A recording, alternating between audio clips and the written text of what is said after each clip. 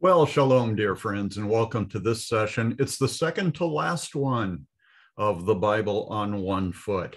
In our previous session, we started a study of the age of grace. And me remind you once again that although these periods in history, these eras, these dispensations have labels attached to them like promise and law and grace, it doesn't mean that prior to the age of grace, there was no grace of God in the world. The text of scripture throughout the Old Testament emphasizes and proves beyond the shadow of a doubt that God was being gracious to people. As early as the fallout from the Garden of Eden. It was God's grace that promised Adam and Eve that the seed of woman would come, the Messiah, to save mankind from sin. So grace is throughout all of the eras, all of the dispensations, the ages that we've studied so far. But it's really prominent in this one that we're currently studying. So this is the second session. Let me go ahead and kind of review what we've done already. Like the law was divided, the age of the law was divided into three sessions, three Bible study sessions. So we spent a lot of time on the age of the law. The same thing is true, or a similar thing is true of the age of grace. There are two charts by Dr. Eade that we have used and are going to be using today to study the age of grace. And this age, the age of grace, is divided into three sections. In our last session, we studied the section, the 1/3 of the age of grace that was about the life and ministry of Yeshua, of Jesus Christ.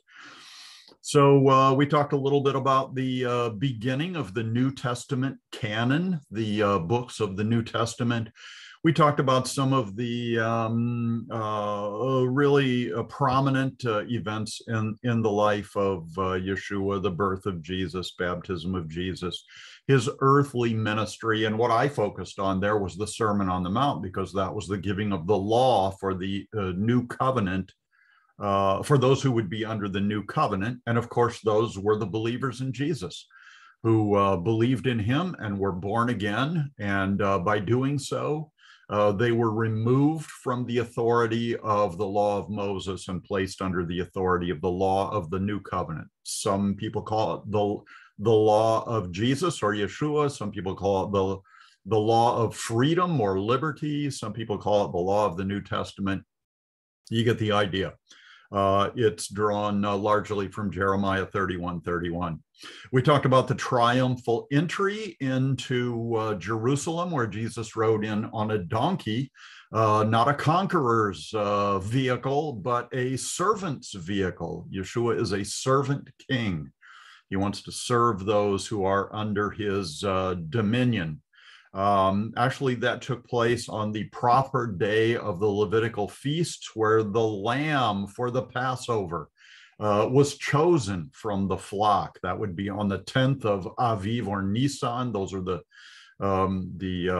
various names for the first month of the Jewish religious calendar. That's when Jesus presented himself to be the Lamb of God. After the Last Supper, Yeshua and his disciples went out to the Garden of Gethsemane, where he was betrayed by one of his own, Judas. He was arrested by the temple authorities and taken to stand trial before the high priests, also before the Sanhedrin. Ultimately, his trial brought him to the Roman governor, Pontius Pilate, who reluctantly Pilate tried very hard to release Jesus. He didn't think that Jesus had done anything deserving of death.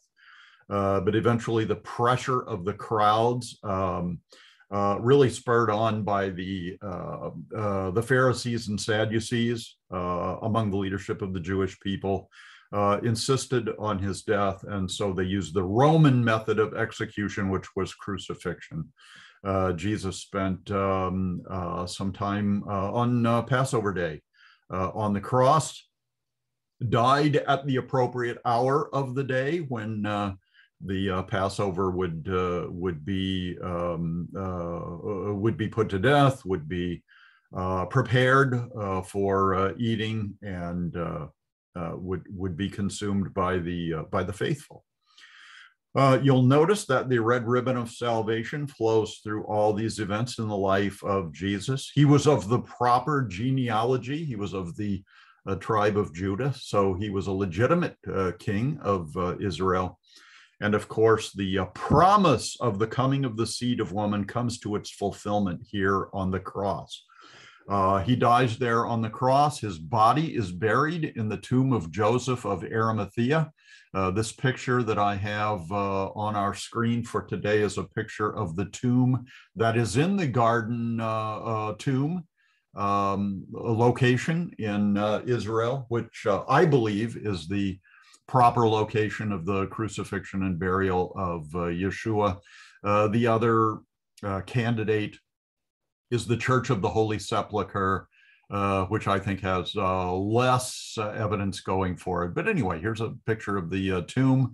His body was only in there for 3 days and 3 nights, came out victoriously, as was predicted in the Tanakh, in the Old Testament, in the book of Jonah, that just as Jonah was 3 days and 3 nights in the belly of the great fish, so the Son of Man would be 3 days and 3 nights in the heart of the earth, and would emerge alive and well in his resurrection.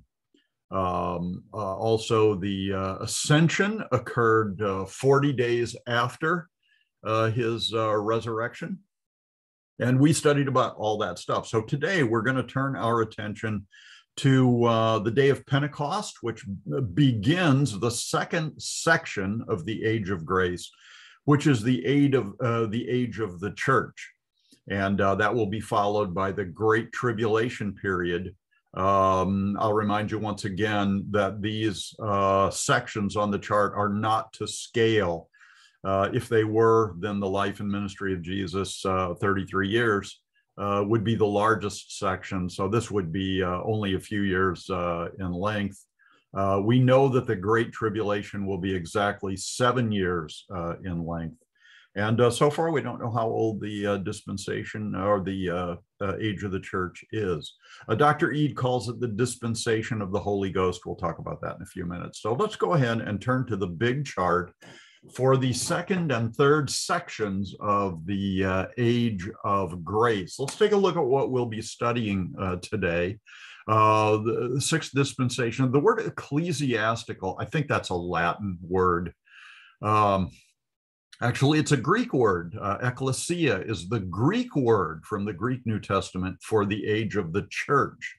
So this is the church age. Again, Dr. Eade calls it the dispensation of the Holy Ghost or the Holy Spirit. I don't know that the Bible uses that term for this period, this dispensation, or this age in history, but it's certainly legitimate. I mean, it certainly makes sense. The first section, the life and ministry of Yeshua, was obviously the dispensation of the Messiah, of the Christ. And then when he ascended into heaven, the Holy Ghost kind of took over for him and played a very prominent role. Of course, the Holy Spirit had been active in the world since the very beginning. Even in the creation story, the Spirit of God hovered over the surface of the water. So the Spirit and the Son of God were involved in creation and so forth. So Eade calls this a dispensation of the Holy Ghost. Not sure how biblical it is, but I'm in perfect agreement with it.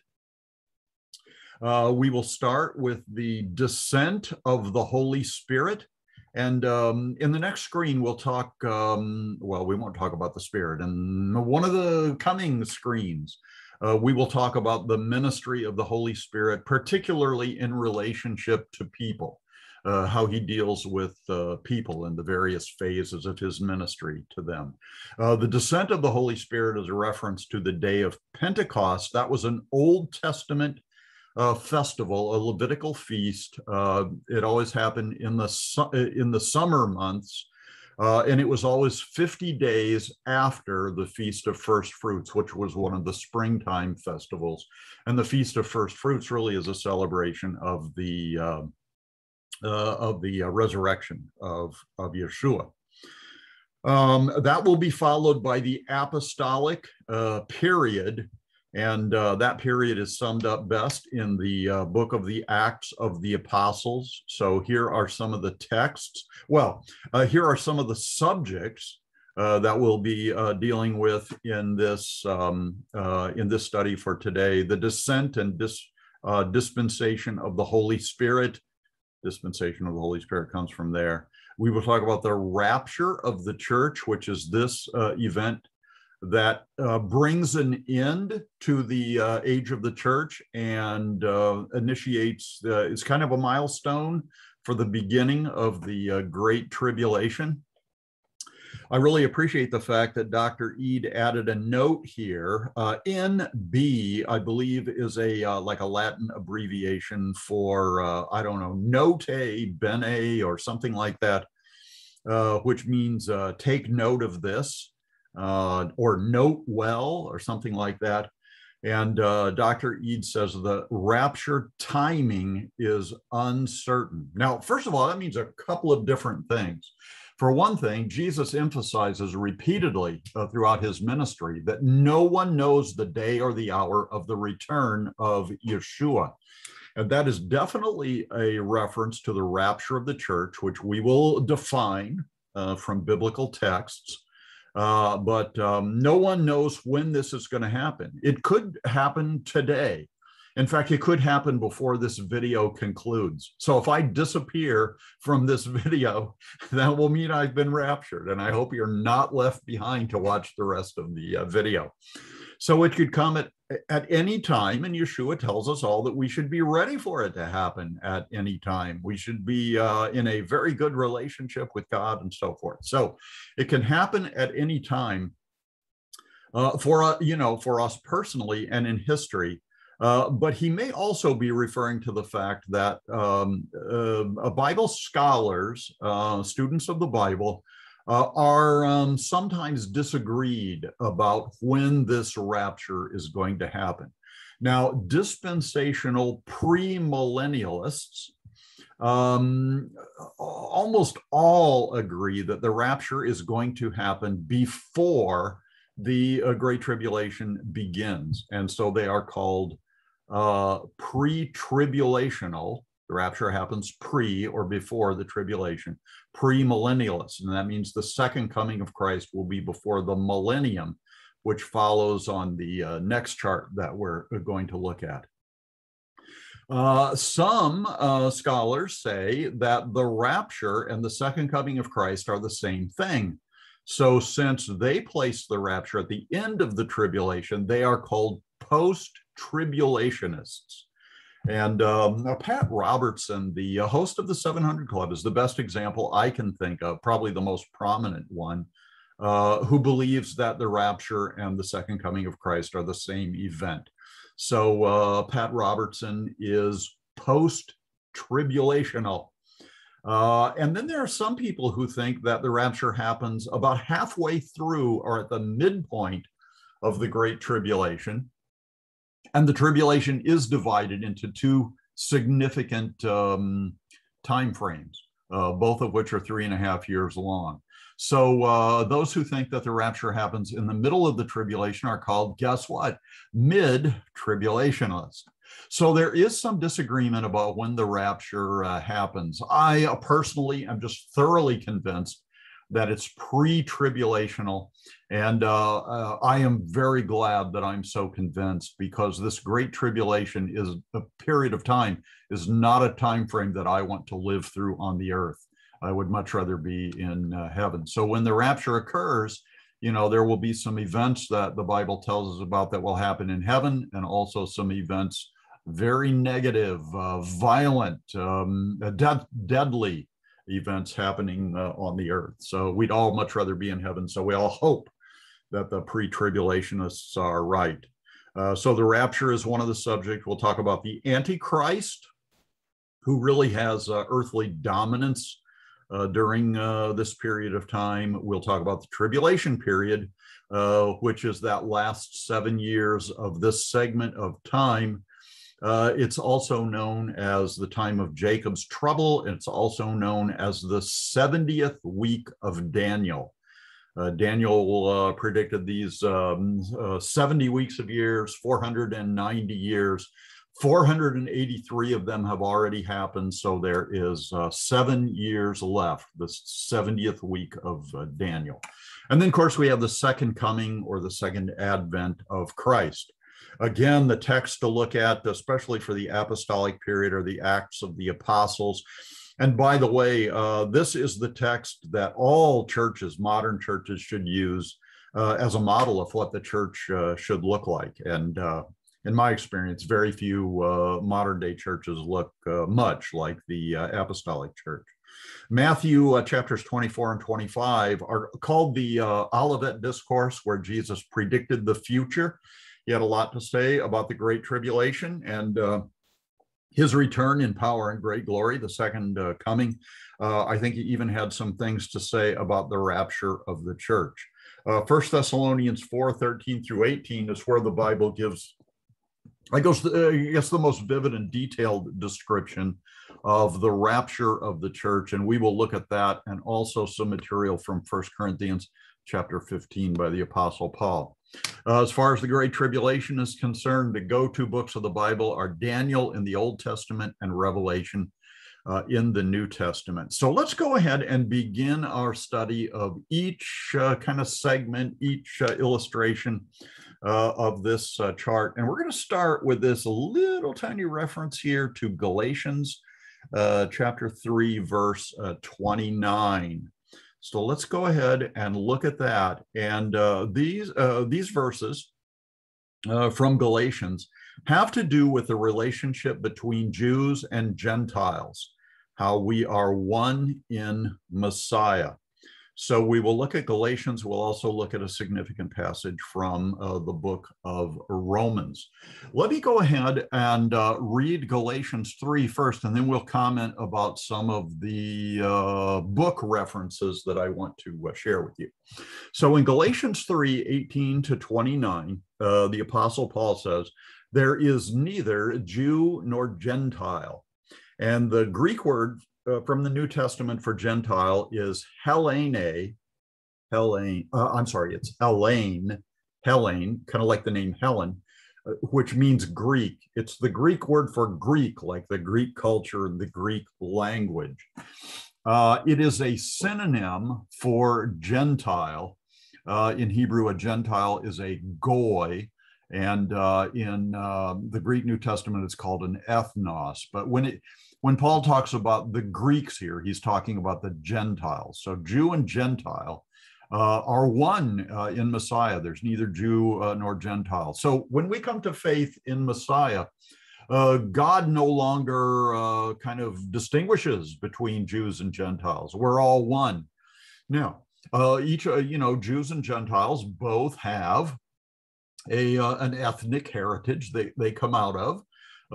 There are some Jewish people who are in the body of believers in the church, whose background, whose family heritage is Jewish.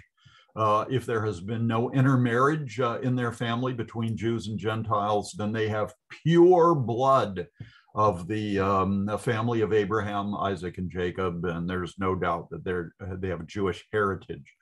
Gentiles come from all different nations, cultures, and family trees, but when they become believers in Yeshua, we are all one.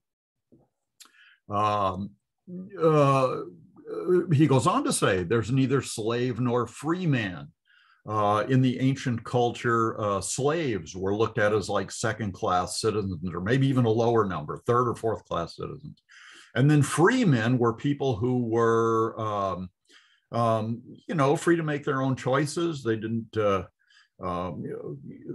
had their own businesses, owned their own land, and things like that. So masters and slaves we're talking about here.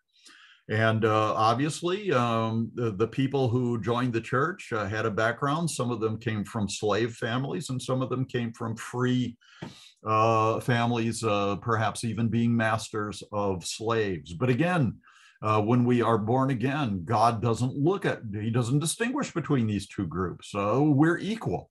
Very few people would have said in those days that a slave is equal to his master, but God looks at us that way. Neither male nor female in Messiah, in the faith. And obviously, some of the believers are male and some of them are female. But again, God doesn't distinguish. He doesn't prefer one group over another in dealing with believers. For in union with Messiah, you are all one. Also, if you belong to Mashiach, you are seed of Abraham and heirs according to the promise.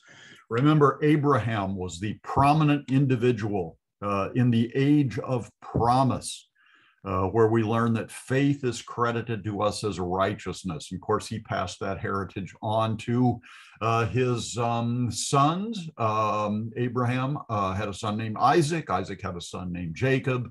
And that was the family heritage passed on through the ages up until the time of Jesus. So when we become believers, when we're born again, we join one family. But what family is that? Is it the family of Judaism, or is it the family of a Gentile religion like Christianity? Now, I will tell you that this question has gotten muddled through the years. Because actually one of the things that we're going to talk about in our lesson for today is the fact that during the life and ministry of Yeshua, even when he was doing ministry, he was doing it almost exclusively to the lost sheep of Israel, to the Jewish people. He was reaching out to them. Because the Bible had said, the prophet Isaiah had said that the gospel would go out of Zion, and that it was through the Jewish people that the nations of the world would hear the gospel and become part of the family of faith. So Jesus offered ministry almost exclusively to the Jewish people and kind of avoided the Gentiles, except on a few occasions. But when he rises from the dead and commissions his disciples, he tells them to go into all the world and make disciples of all nations. So the paradigm changes. Judaism is not supposed to remain this segregated community that avoids intermarriage and tries to preserve the faith at any cost, no matter where they're living, no matter what their surrounding culture is. It's not like that anymore. At the point of really the day of Pentecost, Judaism expanded by going out into the whole world and making disciples of Yeshua.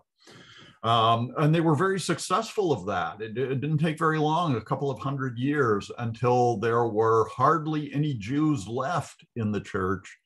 And there were a lot of Gentiles there that were not all that supportive of the Jews being part of their church. It had become so Gentile in its orientation that Jews felt not welcome. And in fact, they were persecuted by the Gentile Christians and kind of driven out of the church. Fortunately, in recent times, the Messianic Jewish movement has arisen, and Jewish people are joining the Christian church once again. And I delight about that. And I mentioned to you in the last session, we are using the Complete Jewish Bible, an English translation by Dr. David Stern, a Messianic Jewish guy, to just give us some feel for Messianic Judaism and the terms that they use and the sensitivities that are involved. But the Messianic Jewish movement is growing by leaps and bounds. Lots and lots of Jewish people are receiving Jesus as their Messiah and joining the church. So most non-believing Jews, most non-Messianic Jews would say that in order for a Jewish person to become a believer in Yeshua, he must stop being Jewish and join the Gentile Christian church. So he leaves Judaism and converts to Christianity, a Gentile religion. Well, it didn't start out that way. Unfortunately, really because of the sinfulness of the church through the centuries, that is a kind of a practical paradigm. But the original paradigm was that everybody in the church on the day of Pentecost, virtually everyone, was Jewish. There's one guy, I think, there's a small group of people that are mentioned as in the Pentecost narrative in Acts chapter 2. There's a group of people that are called proselytes from a various place, and that would be Gentile converts to Judaism. But basically, almost all the believers were almost exclusively Jewish. All of the authors of the Bible are Jewish. Some people object that Luke was Gentile, but there's no evidence that he was. So the Jewish culture, the Jewish influence in the early days of the church, Book of Acts period, is prominently Jewish. And we will see from the next verse that when Gentile people joined the family of faith, they became Jews. Now that is a controversial, that's a controversial statement. So let me back it up with Romans chapter 11, and we'll begin reading at the 16th verse. In Romans chapters 9, 10, and 11, Paul is discussing the relationship of Jewish and Gentile Christians in the early church and the future for Jews who believe in Yeshua. Probably most Christians believe that because the Jews rejected Jesus in his first advent, God is done with them, and he has all of the promises have converted over to being given to the Gentile Christian church. But that is just not true, and Paul refutes that in these 3 chapters.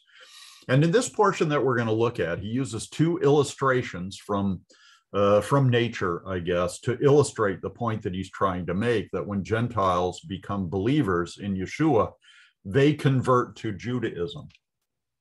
So he starts out, now if the challah, and I don't know if you know what challah is, it's delicious bread.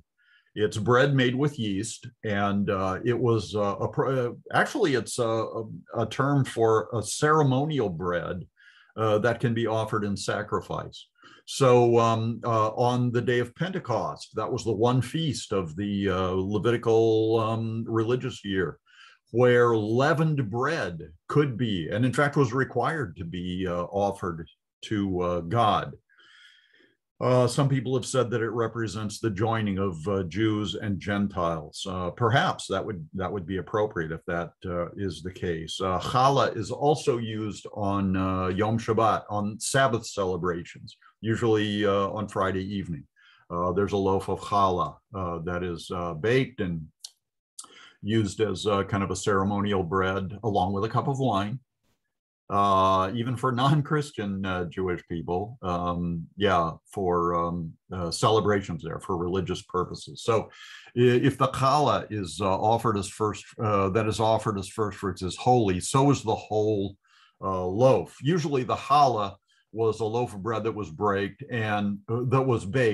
and then a portion of that would be broken off and given to the priests as an offering, and then you could eat the rest of it. And Paul is just saying, if the first fruits is holy, the part you break off for God, then the whole loaf is. So you are eating holy, sanctified bread.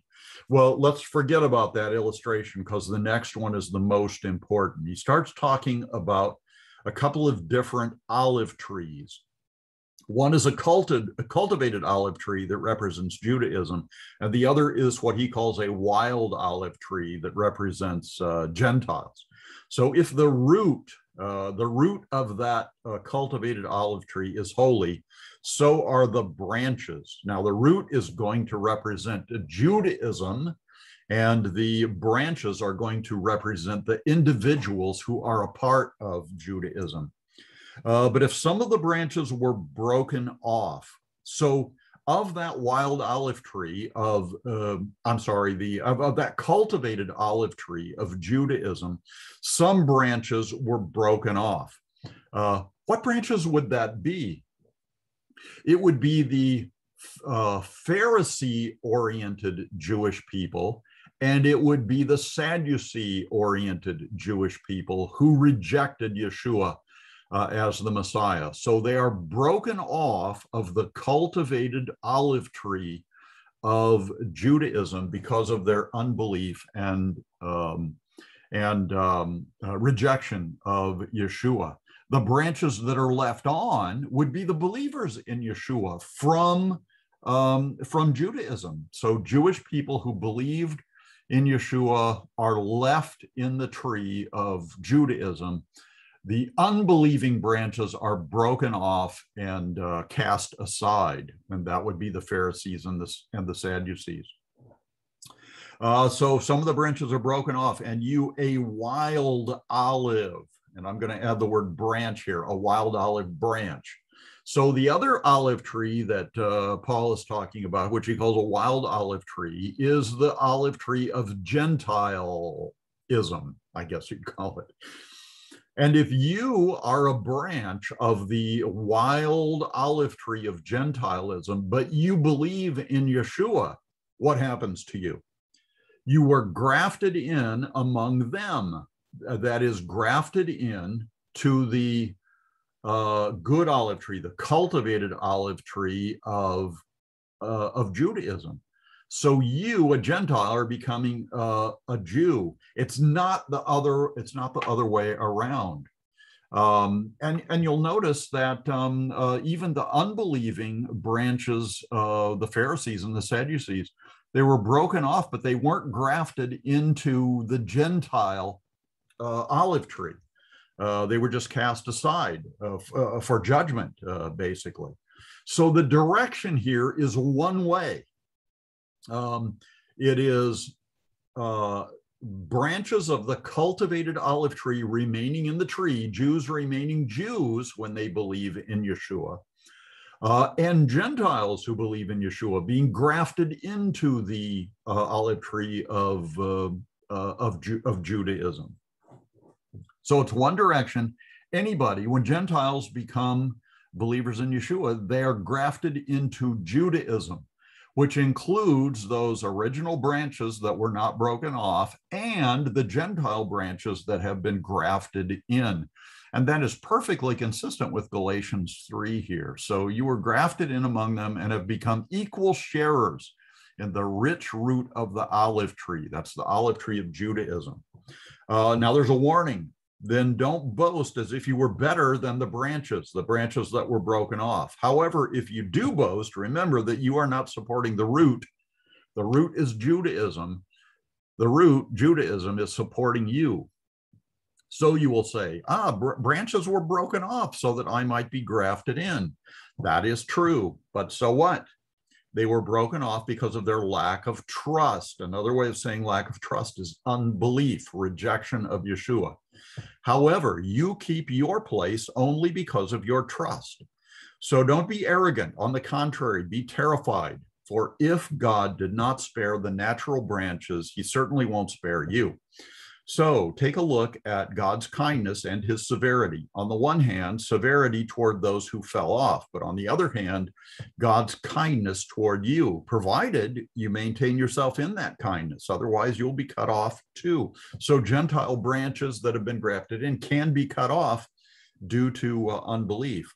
Moreover, the others, those that have been cut off, those branches that have been cut off and cast aside, if they do not persist in their lack of trust, will be grafted in. So a Jewish branch that comes to faith can be grafted back in. And that's the Messianic Jewish movement of today.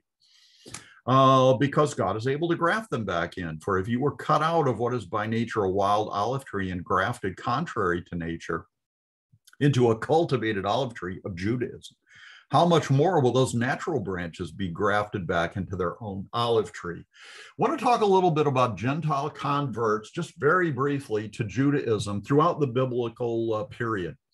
before the appearance on the historical scene of the sects of Judaism, Sadducees, Pharisees, and Nazarene Essenes. So before, we'll say 175 BC, BCE, if you prefer. There was only one sect or one denomination of Judaism. It wasn't divided into these three different groups. So when a Gentile wanted to became a believer in the promises of the Messiah, remember, he wasn't on the historical scene yet. When Gentiles became believers in those promises, they could be born again, just like the heroes of faith from Hebrews chapter 11. So what would usually happen is that some leader in Judaism, a priest or a prophet, in later times, a rabbi or a kind of a local synagogue leader, would take that potential Gentile convert under his wing and teach him the Tanakh, teach him the Bible. And he would get all the laws and stuff, and he would get all of the promises as well. Now, keep in mind that for a Gentile, the Tanakh did not apply. The Old Testament did not apply. They were still operating by conscience, but Jews had been given the Tanakh. So if he became a convert to Judaism, he was going to have to embrace the Tanakh, and the Tanakh, the law of Moses, would have authority over him. So he would study with this leader, and at the end of his period of study, if he decided that, yes, he did want to become a Jewish person, he wanted to join Judaism, then if he was a male, he would have to be circumcised. And as an adult, that was serious business. Women, of course, were exempt from that requirement because I don't think it can be done. And then he would also have to be baptized, which was a ceremonial washing. So he would kind of ceremonially wash all the sinful Gentile stuff off of him. And then he would join Judaism. And when he did, he was Jewish, and God did not distinguish, didn't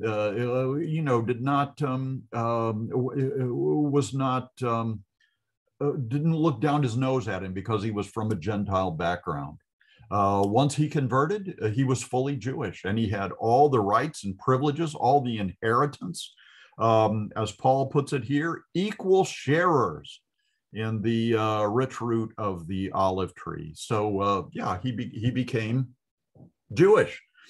And when the sects did emerge on the scene, then Gentiles who wanted to become Jewish had to decide which sect they wanted to convert to.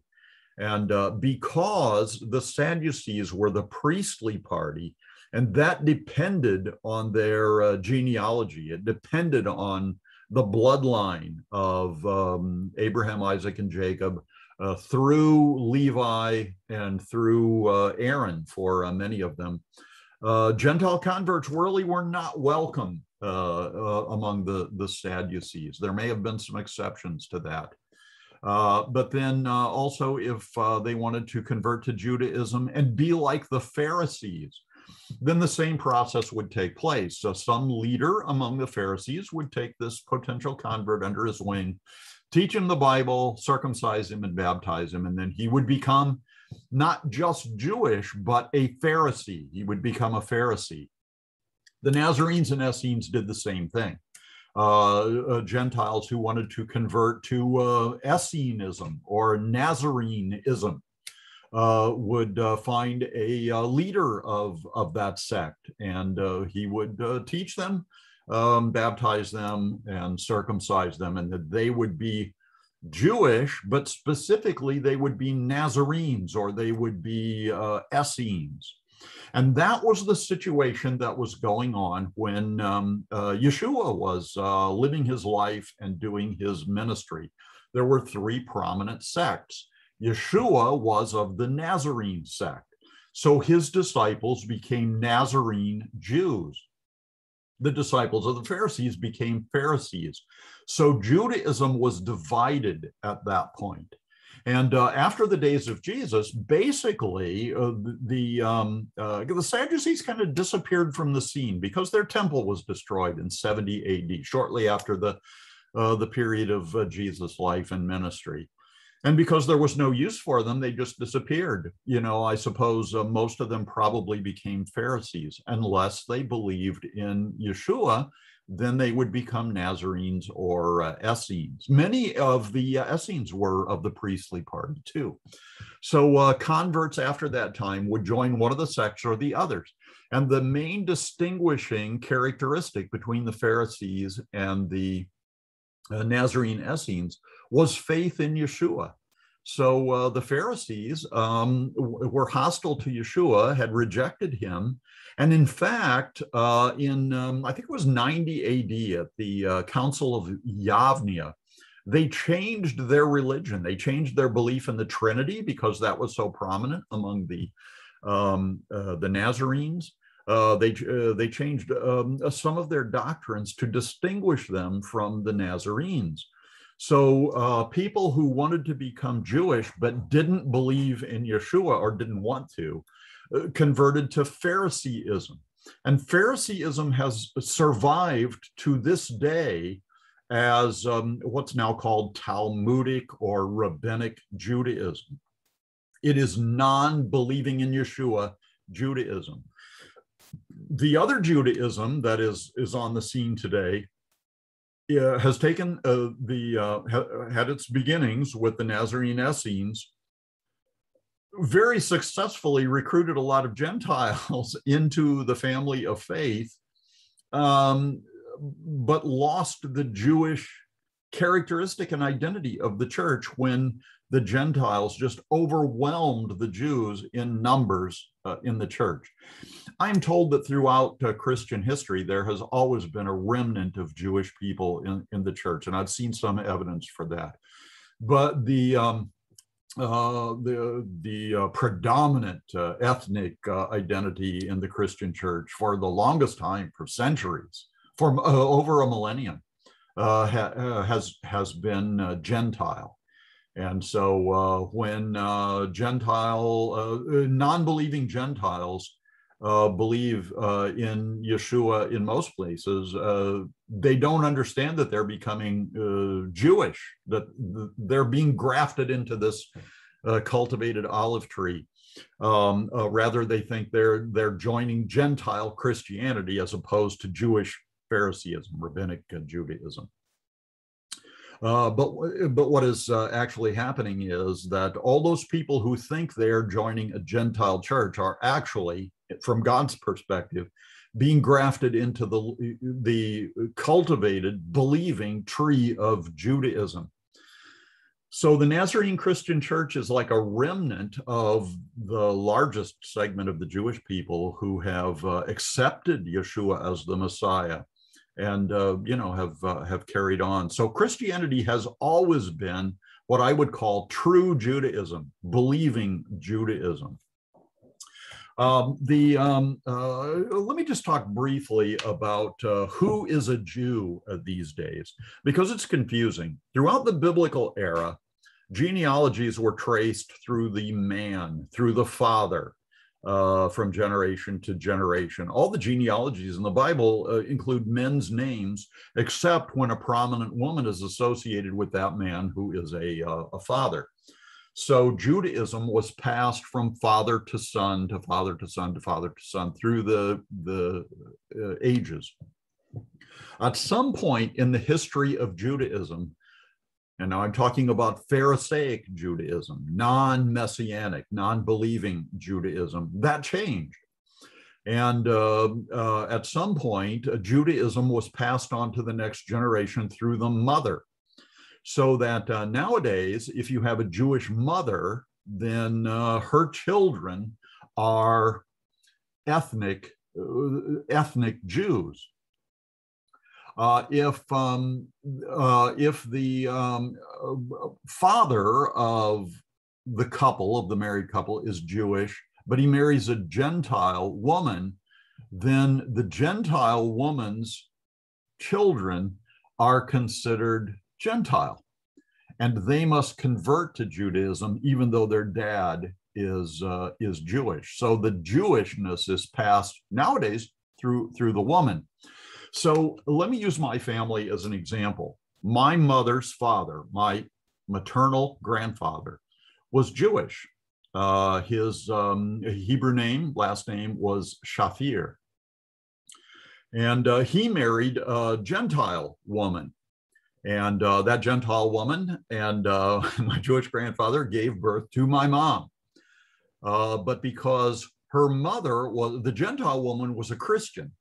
And so my mom was born of a Jewish father and a Gentile mother. So she would not be considered Jewish. If she had converted to Judaism, and in many Jewish families, that's the way it works. If she had converted to Judaism, then when I was born, I would have been considered Jewish, no matter who the father was. My dad was a Gentile. He was a Christian also. So I would have been born Jewish. So Judaism would have considered me to be a Jew, ethnically a Jew, with the blood of Abraham, Isaac, and Jacob running through me, even though my mother had been considered a Gentile by them, and her mother was considered a Gentile. But if my mother had converted to Judaism, then even though she was considered a Gentile convert, then when I was born, I would have been considered Jewish. So I guess according to the biblical paradigm, my mom was Jewish and I'm Jewish. According to the modern day Pharisaical rabbinic Judaism paradigm, my mom was not Jewish because she was born Gentile and didn't convert. And because she was a Gentile, she gave birth to me, a Gentile child. And I didn't convert, although I've kind of converted because I believe in Yeshua. So I, as a Gentile believer, my faith in Yeshua grafts me from the Gentile olive tree into the cultivated olive tree of Judaism. That's all the time I'm going to be able to spend on this. I highly recommend a book called Converts in the Dead Sea Scrolls. This is Carmen Palmer's doctoral dissertation. And it's kind of hard to read here, but the subtitle is The Ger, or the Gentile Convert, and Mutable Ethnicity. She goes through the Dead Sea Scrolls and makes a very convincing case that when Gentiles converted to Judaism, they not only joined the religion, but their ethnicity changed. They became ethnic Jews, which really, as we've just described the paradigm for rabbinic Pharisaic Judaism, they would have to acknowledge that. So she makes a very good case that when Gentiles convert, they become fully Jewish. Not only religiously, but also ethnically and culturally. They will inherit all the promises, including real estate in the promised land, when the kingdom comes, when the millennium comes. It's a great book, and I used it for my research in one of my books, but you pay over $100 for this book, so take my word for it. It's a great book. I would also recommend my first book, Yeshua, He Will Be Called a Nazarene, because I discuss the relationship between Jews and Gentiles in that book. And then I've also written a commentary on the Epistle to the Romans by Paul, an apostle of Yeshua the Nazarene. And I go into depth in Romans chapters 9 through 11 to talk about that relationship between Jews and Gentiles. So let me leave this subject by just saying, all you Gentiles who have become believers in Yeshua and been born again, you're Jewish, whether you like it or not. You've been grafted into the tree. Okay, let's turn our attention now to the work of the Holy Spirit, particularly his descent on the day of Pentecost, and kind of the birth of the Christian church. First of all, the ministry of the Holy Spirit. I'm going to start in John 14. This is part of the teaching of Jesus on the night of the Last Supper. So this is the evening before he died on the cross. It's his his very last teaching with his disciples. And he's talking about the fact that he's about to leave the earth and return to heaven where he came from. But he promises them that he will send them the Holy Spirit to kind of take up where he left off. And he says, the world cannot receive him. The him is a reference to the Holy Spirit, because it neither sees nor knows him. But you know him, because he is now with you and will be in you. So what he's saying about the world of people, the unbelieving world of people, is that the Holy Spirit is with them. He surrounds them. He's influencing them from the outside. He's trying to get inside so they can believe in the gospel and be born again and be grafted into the believing tree of Judaism, become Nazarene Christians. But they neither see him nor know him. So he's there working and they are just oblivious to it. Interestingly, the same thing is true of the disciples. He says he is now with you, but he will be in you. So their relationship with the Holy Spirit was about to change until the Spirit gets inside you and plants those seeds of faith and produces a new birth. Through faith in Yeshua, and you're born again. Your relationship with him is just going to be kind of I'll call it a distant one, an incomplete one. Well, after his death on the cross and his resurrection, he meets with the disciples in John 20 on the first evening of the resurrection, the first day of the resurrection. And he says to them, Shalom Aleichem. Anybody know what that means? Peace to you all. Yeshua repeated, just as the Father sent me, I myself am also sending you. So as the Father equipped Yeshua to do ministry, he was going to equip them, his disciples, to do ministry. Having said this, he breathed on them and said to them, receive the Ruach HaKodesh. I think we've talked about the Ruach HaKodesh previously. That's the Hebrew term for the Holy Spirit. So he says, receive the Holy Spirit. Kind of reminiscent of the creation of Adam. God forms and shapes the body of Adam out of the dust of the earth. And then he breathes into him the breath of life. He infuses him with spiritual and soulish life. Jesus is doing the same thing here for his disciples in a spiritual manner. He is breathing the Holy Spirit into them. This is where the Spirit transitioned from being with them to in them. I believe this is where they were born again. This is where they became a new creation. This is where it was determined that they would remain grafted in, or not grafted in, but remain abiding in the cultivated olive tree of Judaism, and not be cut off and cast away in judgment. So here's where they become believers. Now, I must say that before this time, they had gone out on mission trips and worked miracles in the name of Jesus, in the name of Yeshua. And that is just using the authority of the name of Yeshua to produce results, and anybody can do it. I once saw a video of a Christian street minister who wanted to heal a person, and he used a girl who was a Satanist, a worshiper of Satan, and told her basically told her, if you want to see your friend get healed, here's what I want you to say: in the name of Jesus, be healed. And this Satan worshiper said, in the name of Jesus, be healed, and the gal was healed. So anybody can use the name of Jesus to produce supernatural results. But if you want to be born again, if you want to be a new creation, then you have to have the Spirit in you. And that's where it happened. John 20 is where it happened for the disciples. It didn't happen to Thomas because Thomas was absent from that meeting. So he didn't have this experience until a week later. And all the time while he was waiting during that week, he got the nickname Doubting Thomas. Until I see the evidence, I'm not going to believe. But he was born again the next week. Then in Acts chapter 1, verses 4 through 8, Jesus got together with his disciples before he ascended into heaven, and he taught them and prepared them for what was to come. At one of those gatherings, he, Yeshua, instructed them not to leave Jerusalem. Remember, that's the Hebrew name of Jerusalem, but to wait for what the Father promised, which you heard about from me.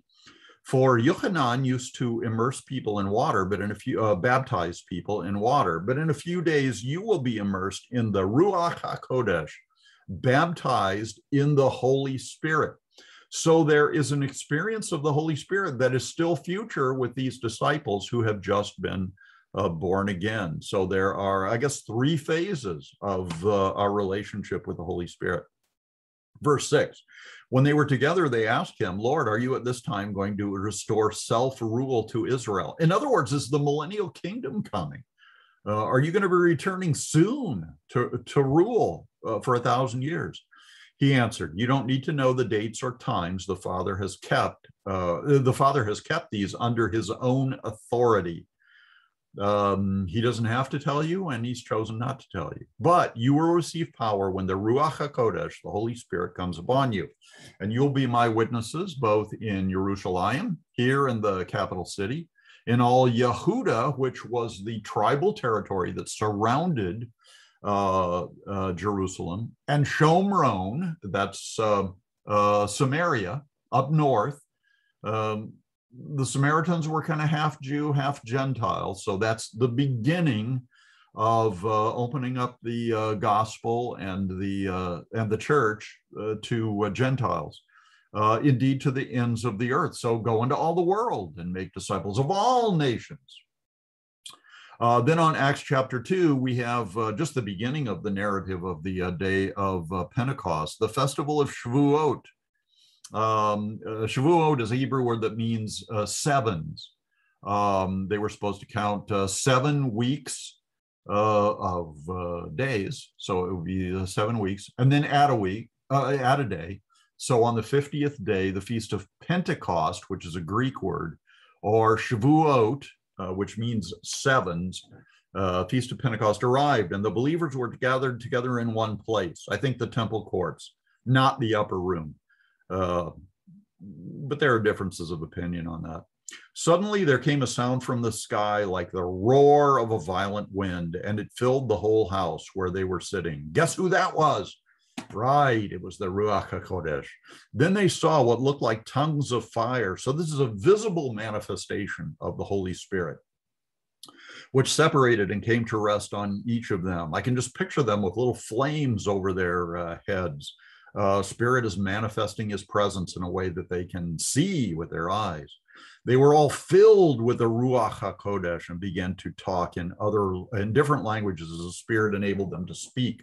I will say briefly that in John chapter 4, Jesus had a conversation with a Samaritan woman, and there he explained to her that he was giving out living water, which was a symbol of the Holy Spirit, which you drink in and which wells up inside you and produces eternal life. So that's the Spirit going from being with you to in you. But later in John 7, at one of the feasts in Jerusalem, Yeshua was there and he preached to the crowds. And he said, anyone who's thirsty, come to me and drink, and rivers of living water will flow out from him. So the rivers of living water are what you drink in and produce the new birth, new spiritual life. But then when those rivers of living water flow out of you, that is the power of the Holy Spirit coming out from your body where you've received the Holy Spirit and impacting other people to do supernatural and miraculous things. And that happened for them on the first day of Pentecost there. And it kept happening in every community that they went out to reach after that. So that's the ministry of the Holy Spirit and how he appeared on the day of Pentecost to give those disciples the same power source that Jesus had during his ministry and by which he did his miracles. One of the things that Jesus said in John 14 was, whoever believes in me will do the things that I've been doing and even greater things than these, That would be an unreasonable, impossible prediction and expectation if Yeshua had not given them the Holy Spirit. So he did his works by the Holy Spirit, then gave them the Holy Spirit so they could do them too. And the book of Acts of the Apostles is full of miracles that these mere mortals who believed in Yeshua and had the Holy Spirit, had the baptism of the Holy Spirit, did. So we've talked about the day of Pentecost, kind of the beginning of the charismatic church, the power of the Holy Spirit-filled church. And now we want to turn our attention to the apostolic period and take a brief look at the book of Acts. I'm going to do this with maps because I think that's the best way in a rapid manner to talk about the things that happened in the book of Acts. After the day of Pentecost, the gospel began to spread just like in this, with the same, what do you call it, itinerary that Jesus gave them. It's going to start in Jerusalem, and it did. On the day of Pentecost, 3,000 people became believers, and then added a few thousand in the next few days when Peter and John went to the temple and healed a crippled guy, and lots of people became believers. So, I mean, people were joining the Christian church, I should say the Nazarene Jewish Christian church in Jerusalem. Just overnight, it went from being, a group of just, a little over 100 people to being a mega church. So that started in Jerusalem, and then the gospel begins to spread to the north. In Acts chapter 6, the church is becoming so big that they decide to add deacons or ministers. Diakonos means minister, to the church. So they pick, 6 or 7 deacons that will serve under the leadership of the apostles. One of them is Stephen, who is martyred for his faith in Acts chapter 7, maybe 8, 6, 7, and 8 in that territory. Another one named Philip goes up into Samaria, remember, half Gentile, half Jew, preaches the gospel up there, and people believe. I think he was doing some miracles up there too, as I recall. And people believe and join the church up there. Well, Peter and John in Jerusalem, hear about it. So they go up to visit this new Samaritan church plant. And they find it to be legitimate. So they want these people to have the baptism of the Holy Spirit. So they lay hands on them and pray for them. They receive the power of the Holy Spirit. They speak in tongues. They do the signs and wonders and stuff to confirm their faith. In the meantime, God is sending Philip from Samaria down on the road from Jerusalem that leads to Gaza. Now here it points to Ashkelon because Philip didn't make it to Gaza. The road just heads in that direction. And on the road to Gaza, he encounters this Ethiopian. It was a eunuch, a servant in the noble court of Queen Candace of Ethiopia. And he's been to Jerusalem, probably for some celebration. He's on his way back to Ethiopia. He's riding in a chariot. And while he is riding along there, he is reading the book of Isaiah. And Philip encounters him and he says, hey, I see you're reading the book of Isaiah. Do you understand what you're reading? And the guy goes, there's no way I can understand this stuff unless somebody explains it to me. And Philip goes, I'm your man. I'm the guy who can explain it to you.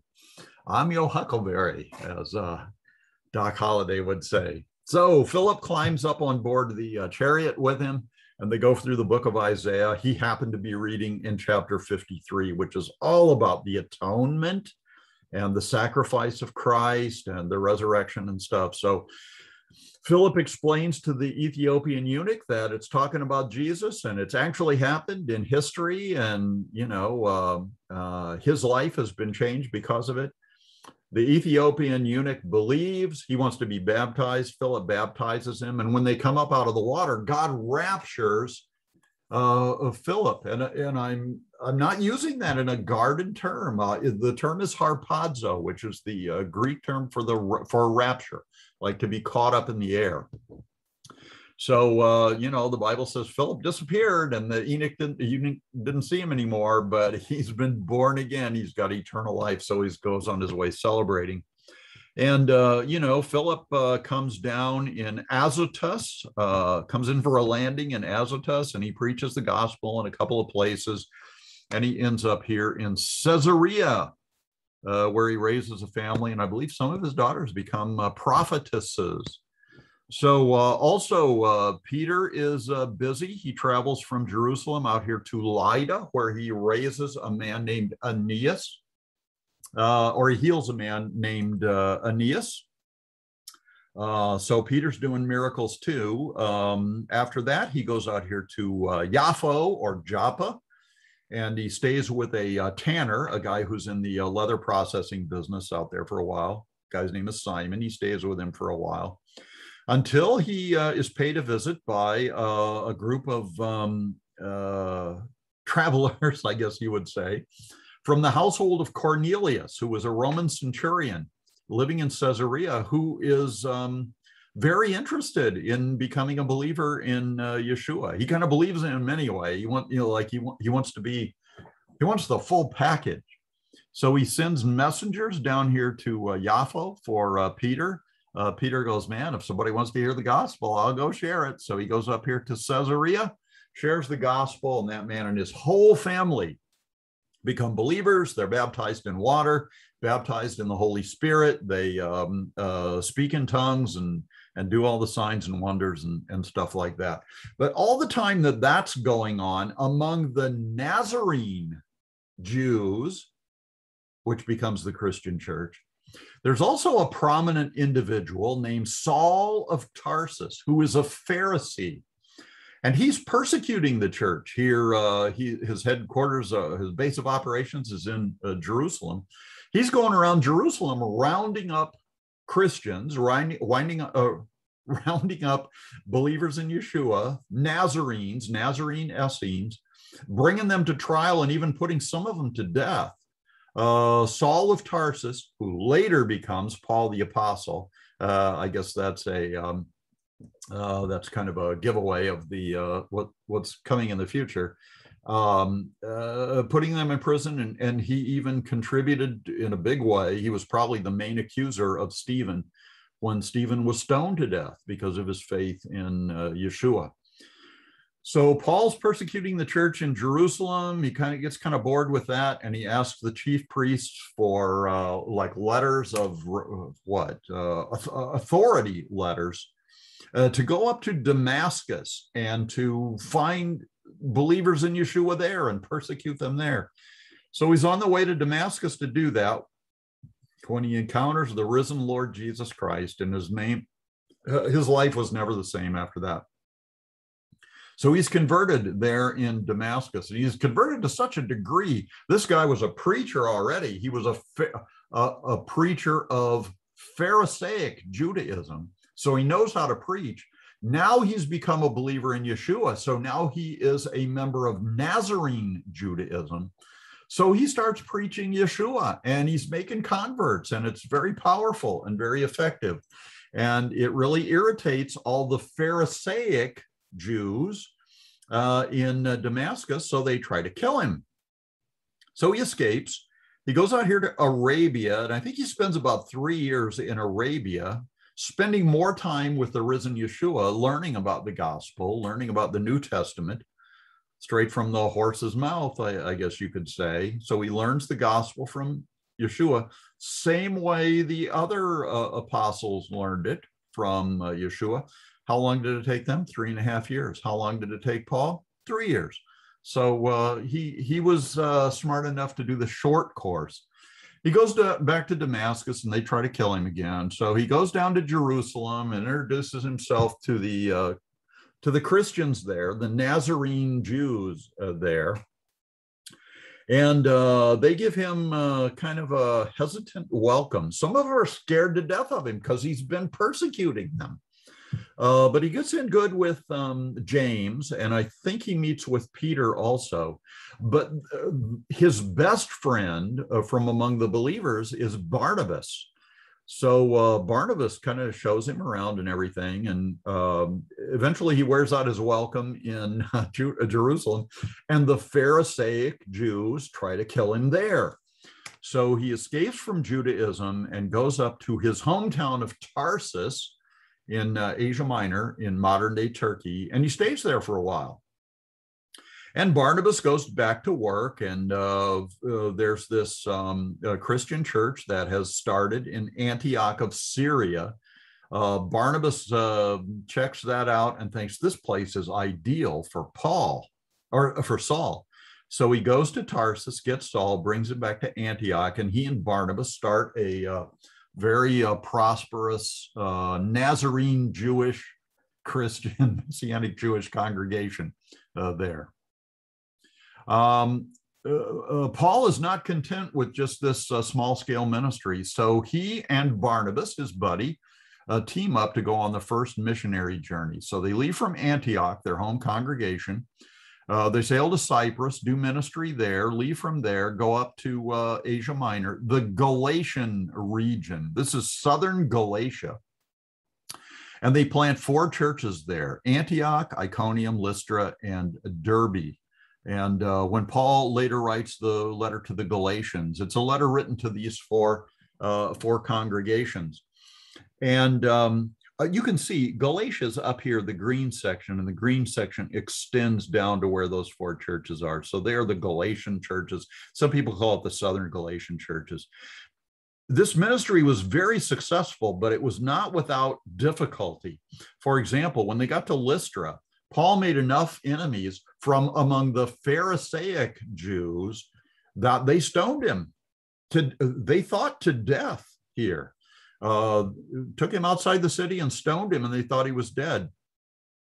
And either he was, and God raised him back to life, or the Christians prayed for him, and his injuries were healed, at least partially, so that he was able to continue. He went to Derbe, and even though he had been persecuted in all these other cities by the Pharisaic Jews, he and Barnabas went back the same way and visited all those churches where they'd been persecuted.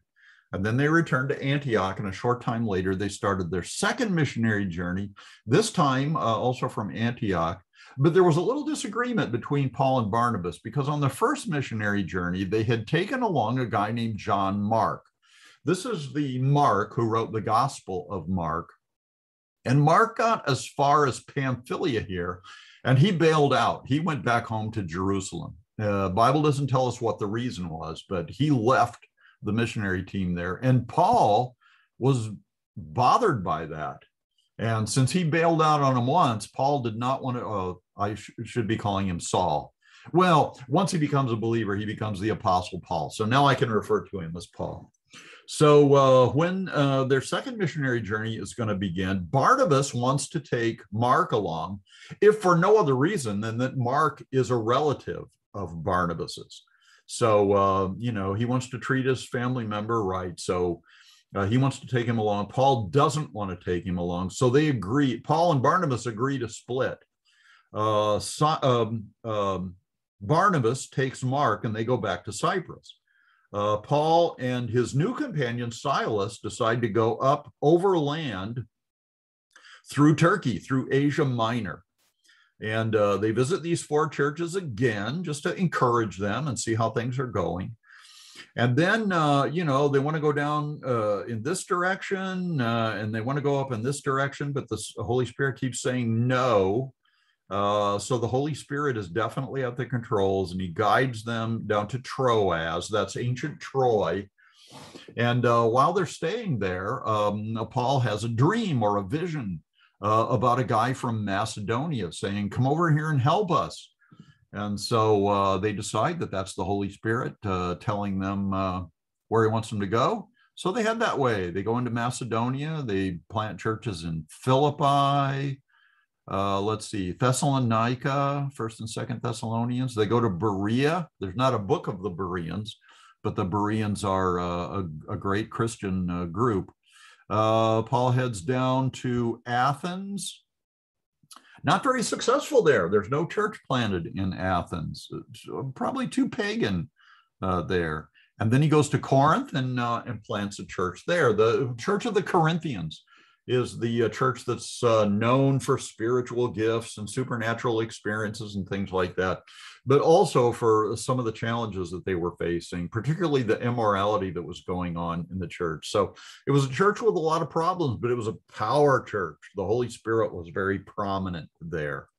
So he leaves there, touches base briefly in Ephesus, but then he heads back to Jerusalem for one of the feasts. And then he heads back up to his home congregation at Antioch. So that's the first and second missionary journeys of Paul. He starts out again on his third missionary journey and goes overland once again through the 4 Galatian churches, but he heads right for Ephesus, where he had briefly touched base before. And he does ministry there. I think he's there about 3 years in Ephesus. He makes some disciples there, plants a church, gets it going really well. He kind of took over for a guy named Apollos, who was a disciple of John the Baptist. So Paul kind of brings him up to speed and gets the church going there. But while he's there, he finds out about some pretty serious things that are going on in the church at Corinth. So he pays him a quick visit. He writes him a letter there. It's kind of a strict letter. He's worried that maybe they don't like him anymore in Corinth, and maybe he's lost his leadership authority there. So he does a lot of worrying. He does a lot of praying. Eventually, he heads for Corinth overland, and somewhere probably at Philippi, he writes 2 Corinthians. So he writes 2 letters to the Corinthians. And here's where he finds out that they still love him. They've taken all the advice that he's given them. And so he rejoices over that. And he heads down that way and visits with the Corinthians again and really encourages them, and a great relationship there. And then he heads back kind of overland and oversea to go to Jerusalem. But all along the way here, there are people and the Holy Spirit telling him, if you go to Jerusalem, you're going to run into problems there. You're going to be persecuted there. You're going to be arrested there. And all of his friends are encouraging him not to go. The Holy Spirit, too, is warning him that all these things are going to happen. So these prophecies that were uttered are legitimate prophecies. The Holy Spirit is not trying to prevent him from going to Jerusalem, but just warning him what awaits him if he does go there. So, I don't know if God's will was for him to go to Jerusalem or not. I think it probably was, and I think Paul discerned that. So he goes to Jerusalem, and sure enough, he gets arrested in the temple. And the Pharisaic Jews there, the non-believing in Yeshua Jews, arrest him in the temple, and they're going to beat him to death. But the Romans, the Roman garrison that's there in Jerusalem, they rescue him. And so they throw him in their own prison just to protect him from his Jewish persecutors. And so Paul happens to be a Roman citizen, and he makes use of the right that every Roman citizen has to appeal his case, the case that's been made against him by these Pharisaic Jews, appeal it to Caesar. Every Roman citizen had that right. So I think maybe Paul sees this as his ticket to Rome. So he wants to preach the gospel to Caesar and to the people who live in Italy and in Rome. So the Roman garrison there, the Roman leadership, they have to honor that. So they escort him to protect him up to Caesarea on the coast of the Mediterranean Sea. He's there for a couple of years, kind of languishing away in prison there. But eventually, the Jewish leadership and the Roman leadership decide to put him on a ship to send him to Rome. so that he can appeal his case to Caesar. So they put him on a ship, and this is the course that they travel. Paul was hoping that they would spend the winter in Crete because the weather was bad. But for whatever reason, they left on to complete their trip and ran into just a horrendous storm. Look at the arrows here about how hard the wind was blowing and stuff. And the ship was really in jeopardy. And eventually the storm just blew it to Malta, and it kind of crashed on the rocks there. But everybody survived. God had promised Paul that he would survive the trip and get to go to Rome. And he did. Here's the path of Paul going up to Rome. And he lived in kind of house custody, I guess you would call it. He had a rented place. A Roman soldier stayed with him. And you better believe that Roman soldier heard the gospel now and then. And so he spent some time there in Rome. And tradition tells us, the Bible doesn't tell us, but tradition tells us that he presented his case before a Nero, who was a tyrant of an emperor. And Nero dismissed the charges against him and set him free. He may have continued another missionary journey or missionary work somewhere, but the book of Acts doesn't tell us about that. The book of Acts ends here with Paul in Rome. So that's kind of the book of Acts. We want to move on from the apostolic period to the succeeding or the following periods of church history. There's the period of the early church fathers, the period of Constantine embracing Christianity, the Dark Ages, the Reformation era that a lot of us are familiar with, the period of worldwide evangelism, and then the period of the last days. And here's the rapture. So this is the way history has played out right up to the period of worldwide evangelism. And I think that period has come to an end. Everybody's familiar with Billy Graham. He's probably the most prominent person in this period of time. And he died recently, and there's nobody on the scene to replace him. So I think this is over with, and we may be moving into the last days. Now, nobody knows the day or the hour, but I think we may be entering the last days. And I believe that Dr. Eade also believed that this succession of eras is also played out in the book of Revelation, chapters 2 and 3, where Jesus basically dictates letters to 7 churches in Asia Minor.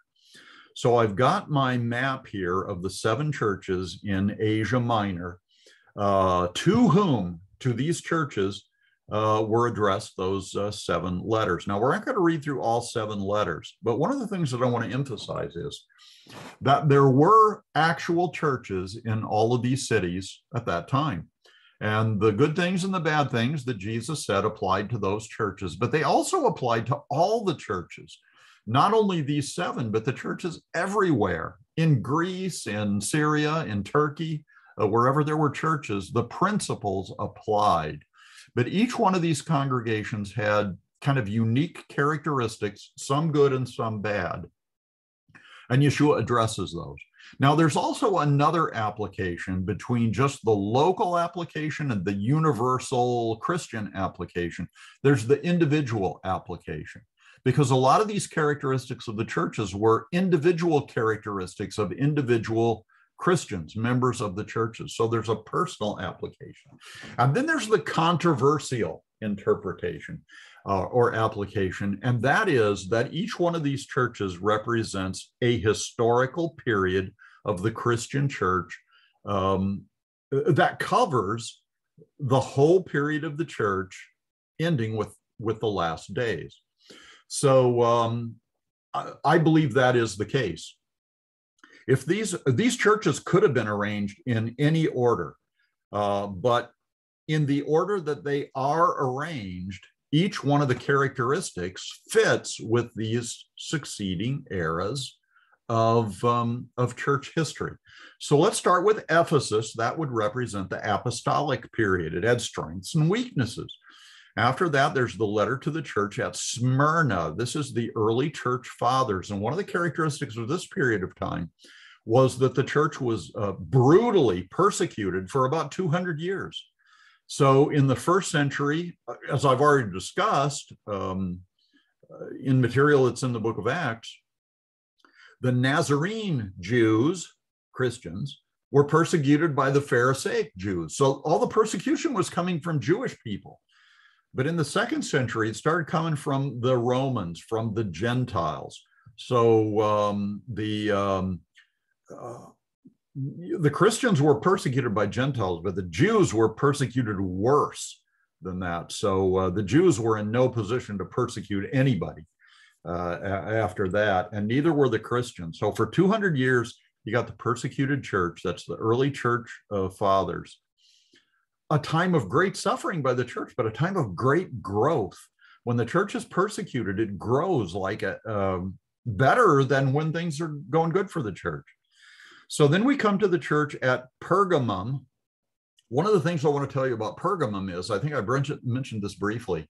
When we were back in the Genesis time frame, I talked to you about Nimrod and the satanic religion that he began in Babylon, in the city of Babylon, in the Babylonian Empire. And that satanic church was at Babylon until one of the imperial conquests, and Nimrod's satanic church left Babylon and moved to Pergamum. Like when that happened, they got in good with Rome. So at the time of the book of Revelation, the satanic church of Nimrod is located in Pergamum. And Jesus even makes reference to that in the letter to the church at Pergamos. He says, I know the seat of, or the throne of Satan, the synagogue of Satan is there in your city. So Pergamum represented the church that resulted as a result of Emperor Constantine embracing Christianity. I think that happened early in the 300s. I think it was 312 or something like that. The emperor becomes a Christian, and so everybody in the empire automatically becomes a Christian. Now, one good thing happened because of that, and that was that the Christians stopped being persecuted. The emperor was a Christian, so who's going to persecute the Christians? So persecution stops, but worldliness continues. Now, this Greek name, Pergamum, means in Greek a mixed marriage or an inappropriate marriage. And it was the marriage of the church with the world. So persecution stops, and a lot of worldly people are just like, by fiat, they become Christians. They don't have to believe in Yeshua or anything. They're born in the empire, so they're Christians. So the world is mingled with the spiritual, with the godly. And so it's a mess. And that leads to the church at Thyatira. That's the Dark Ages. And that is where the Roman Catholic Church was really born. And we're starting in the 4th century. And that's the time when a lot of Christian holidays were invented, like Christmas and Easter and Lent. Those are not biblical holidays. Also, a lot of kind of pagan influenced behaviors started in the church. And I won't go into all those, but it basically resulted in the Roman Catholic Church with all of its mysteries and all of its superstitions and things like that. We go from the birth and prominence of the Roman Catholic Church in the Dark Ages to the letter to the church at Sardis, which represents the Reformation. Here, Martin Luther is depicted pounding the 95 Theses on the wooden door of the chapel at Wittenberg, basically calling for reformation to get people saved by grace through faith and to orient the Christian religion around the Bible once again, instead of all these superstitious pagan traditions and things like that. Luther was followed by people like Calvin and Zwingli and the more radical reformers. Reformation took place in all parts of Europe. So you've got Calvinists emerging from there and Arminians emerging from there. And most of us who belong to denominational churches, those churches were born in this era of the Reformation, the church at Sardis. So most of us are kind of proud of our Christian heritage. The one thing that we need to keep in mind is when Jesus addresses the church at Sardis, the Reformation church, he does not have a good word to say about it. And I think maybe the reason for that is that the Reformation era churches did not reform enough. They reformed some important things, but not enough. We go from there to the Church of Philadelphia, and that's the church that represents this period of worldwide evangelism. There have been some what have been called great awakenings throughout the history of our country. The first Great Awakening was taking place at about the time of the American Revolution. The second Great Awakening at the time of the American Civil War. And there were revivals all throughout that period of time, great, well-known evangelists that preached the gospel in this country and around the world. And again, Billy Graham is the best known of them. And a neat promise is given to the Church of Philadelphia, or the Church of Worldwide Evangelism. And again, this is meaningful to me because I have lived in the period of worldwide evangelism. Everything we've studied so far is of the past. This stuff is present, although it's like I say, if it's over with, it's a recent past. I have lived through this period of time. And I saw Billy Graham alive, and I saw that he died, and nobody has replaced him. But to this church, the Church of Philadelphia, we read in Revelation 3, 7 through 11, to the angel of the Messianic community, or the church in Philadelphia, right? Because you did obey my message about persevering. And man, the Great Awakening leadership, they certainly did obey the message about persevering. He said, I will keep you from the time of trial coming upon the whole world to put the people living on earth to the test. That is without doubt talking about the Great Tribulation. And what does Jesus say? I will keep you from the time. People who believe that the church goes through the tribulation, that the rapture happens at the second coming of Christ, and believers are going to go through the tribulation. They say what this means is that Jesus will keep you in the midst of the tribulation, like he'll protect you, but you'll have to go through it. That's not what this text says. It says, I will keep you from the time. Ek is the Greek word. It means out of or away from the time of trial. So the next phase we're going to go into is the Great Tribulation, and we'll learn why we don't want to go through it. And I think this promise gives us hope, and it may be an indication that the last days and the rapture are very near, because it's the Philadelphia church that gets the promise. And then look, it looks like the time is short. Now, nobody knows the day or the hour, including me, but I do believe this time has passed. And the next church, the last church, is the church at Laodicea. This is the lukewarm church, neither hot nor cold. This is the church that Jesus said he's going to spew out of his mouth. But with that in mind, he also gives an invitation and hope. So to the angel of the church of the Messianic community, or the church in Laodicea, write, here I'm standing at the door knocking. If someone hears my voice and opens the door, I will come into him and eat with him and he with me. So Jesus has said, bad things are going to happen to you, but I'm knocking on the door of your heart. I want you to invite me to come into your life, give you faith, give you the new birth, and get you out of the great tribulation. If you don't let me in, he says, then I'm going to spew you out of my mouth. So when the rapture happens, there will be some people who attend churches who are going to disappear. They're going to go up to heaven. There will be other churches who are going to go to church the next Sunday. and find that the attendance is a lot smaller than it was the week before. But they have been spewed out of his mouth. And they, because, I mean, for all intents and purposes, they were unbelievers. They will go through the great tribulation. There will be people in the great tribulation who come to faith in Yeshua.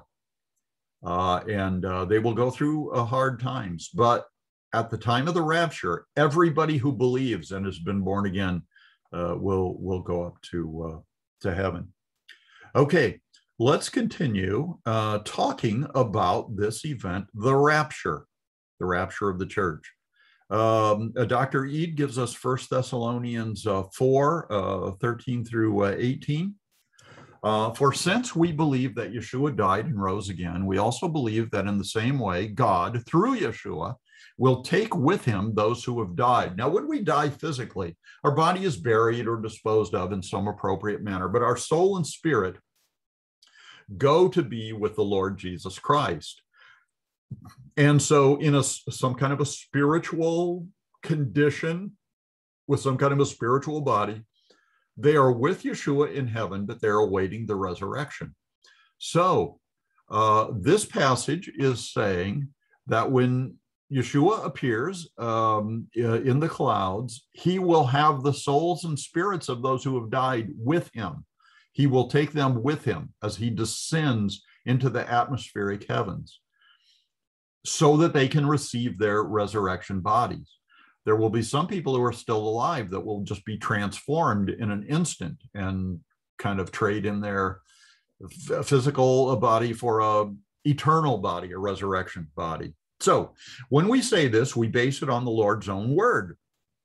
We who remain alive when the Lord comes will certainly not take precedence or go first or go before those who have died. For the Lord himself will come down from heaven with a rousing cry, with a call from one of the ruling angels, and with God's shofar. Shofar is a Hebrew word that means a ram's horn. And I'm sure you've all heard shofars sounding, the shofar trumpet sounding. Those who died united with Mashiach will be the first to rise. So the dead will rise first. Then we who are left still alive, will be caught up with them in the clouds to meet the Lord in the air, and thus we will always be with the Lord. So encourage each other with these words. I've given you the Greek for the term caught up. It's harpazo. It's harpazo in the Greek, and it means to be like snatched away, just like Philip was. He was there on the road to Gaza, and then God snatched him up, put him down in Azotus. So this is a catching up.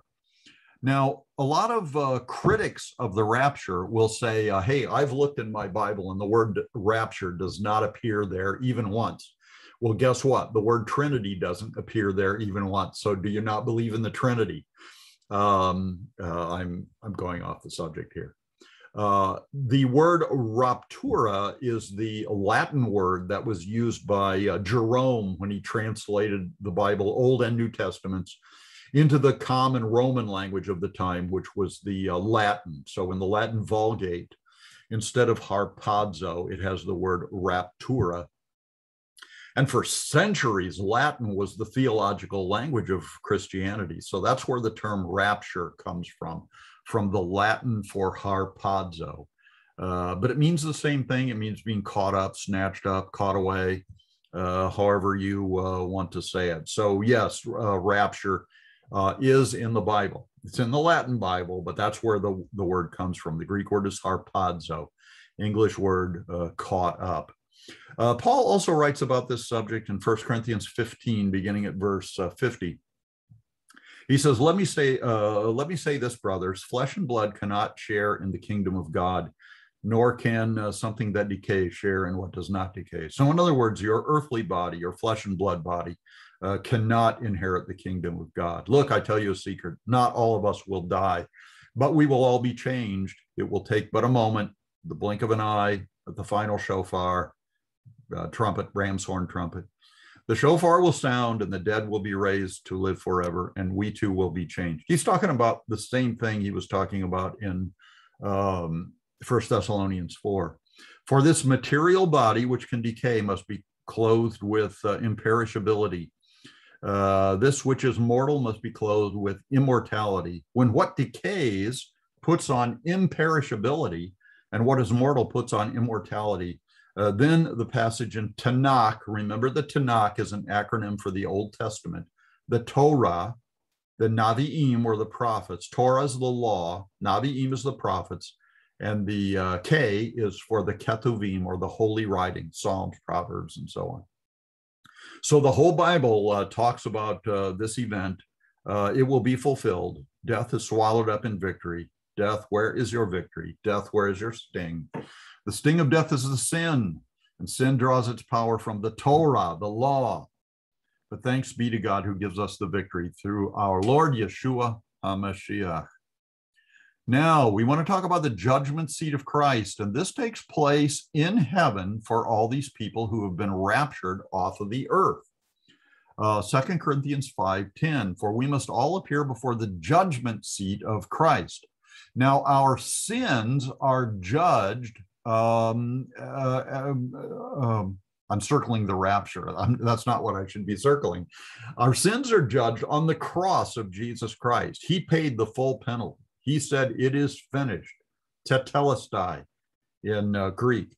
So our sins have been paid for, but this is not a judgment about sin. We must all appear before the judgment seat of Messiah, that each one may receive the things done in the body according to what he has done, whether good or bad. So if we've done good, this is a judgment of works. So if we've done good things, we get rewards for those good things we've done. If we've done bad things, we miss out. We probably don't get punished for them. Maybe we do get punished. But this is not about salvation. It's about the works we have done once we've been saved. He talks about the same subject in 1 Corinthians 3:11 through 15. For no other foundation can anyone lay than that which is laid, which is Yeshua the Messiah. He's the foundation of the church, foundation of our lives. But we build upon that foundation with our works. Now, if anyone builds on this foundation with gold, silver, precious stones, that sounds like good works, doesn't it? Wood, hay, or straw sounds like not so good works. Each one's works will become clear, for the day will declare it, because it will be revealed by fire. So all of our works are going to pass through fire, either literally or symbolically and figuratively.